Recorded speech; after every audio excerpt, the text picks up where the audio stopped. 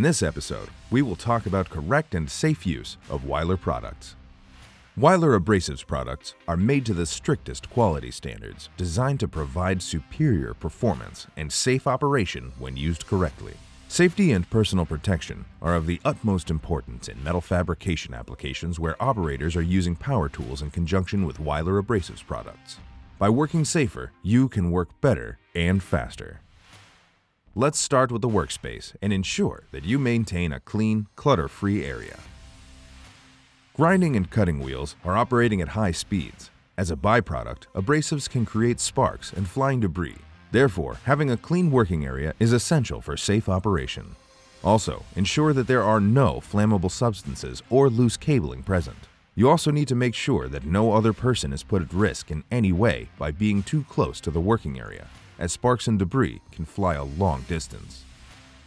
Always use the full range of personal protective equipment that is required to follow your company's safety requirements and regulations. In our example, this includes protective gloves and clothes, steel-toe boots, glasses, a dust mask, ear protection, and a face shield. Always make sure you read the instruction manual before use. How to make sure the product is safe for use. Before choosing a product, first check if the product you are about to use meets the local regulatory standards and ensure that the expiry date has not been exceeded if listed on the product. Look for any possible cracks, damages, or rust on the product. If there are any damages, you should dispose the product. At Weiler, we went a step further. Not only do we have the expiry date on the metal ring, but we include other important data as well. Before use, make sure that the tool is fully operational and safe. Check the head for any possible cracks and inspect the power cord for any cuts or exposed wires. Read the user manual of the tool. Always mount the guard.